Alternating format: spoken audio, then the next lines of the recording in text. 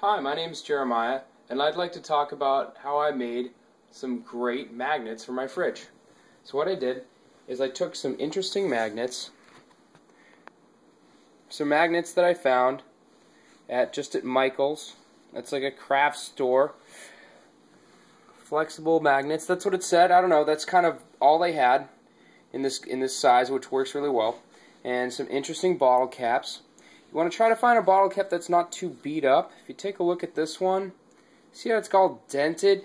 You want to try to get one that's a little bit nicer, maybe like this green one. Not so beat up from opening. See how that's like obviously been dented, whereas this one looks a little bit better. This one looks better still. So it's very easy. You just take a hot glue gun like this. You start by, you gotta flip this over. Take a hot glue gun, put just about that much on. That's even much. You could get away with like half that and it'd be fine. Then you take a magnet. One hand it's a little tough, two hand it's easier. Just gonna press it down right in the middle, not like it matters. And literally that's it.